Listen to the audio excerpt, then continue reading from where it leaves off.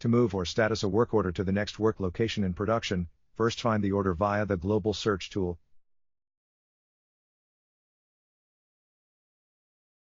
Type the order number. Click the line number to view the work order/job. Scroll down to the Move Location drop-down menu. Select the next stage in production. Click Move to Next. To review location changes on this job, click the History tab. To review all orders and their status/work location, click Production. Click Orders. Click Production Order List. Select Locations to view all jobs with their status set there. Scroll down and click Submit.